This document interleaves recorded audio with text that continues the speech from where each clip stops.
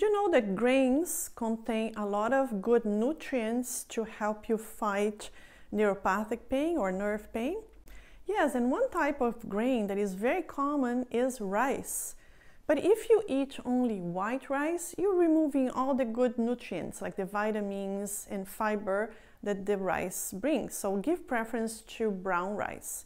If you don't like brown rice, the second best is parboiled rice. But grains also are carbohydrates, and carbs are transformed into energy to your brain. Did you know that the brain consumes 20% of all the energy that you consume in one day? So your brain needs energy, so feed them with grains. And these grains will also bring vitamins that will help you fight nerve pain.